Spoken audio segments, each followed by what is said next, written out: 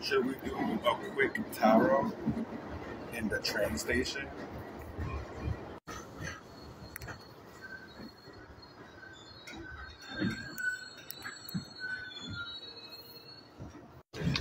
Alright, we're in the 6th line, the 6th train.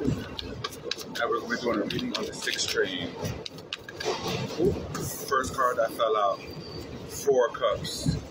Cups represents feelings and emotions. So some of you are feeling disappointed, bored, or disconnected with people or things. Let's see what other energy is surrounding.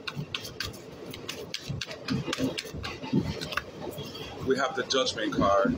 So either you're giving a person, place, or thing chances, or giving yourself a chance, or maybe you're going through a rebirth or a cycle in your life.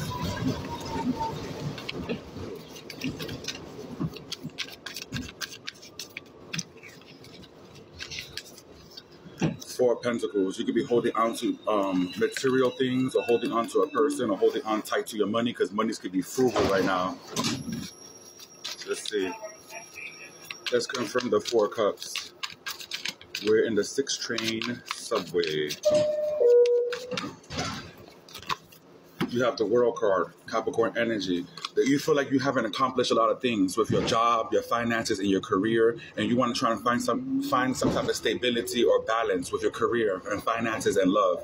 Right now, you could be picking and choosing different careers, or picking and choosing the people who you want to support in your life, or the people who are supporting you in your life. And that's why you have the 4 cups, and that's why you have this disconnection with people and money. What is the chances that you're giving yourself? What is the rebirth?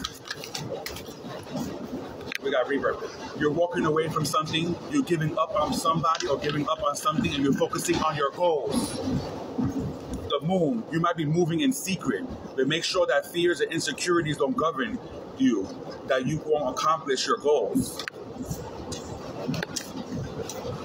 All right. I'm Kerry Knight, and I'm signing out. Peace out, world. This was a quick tarot reading on the 6th train.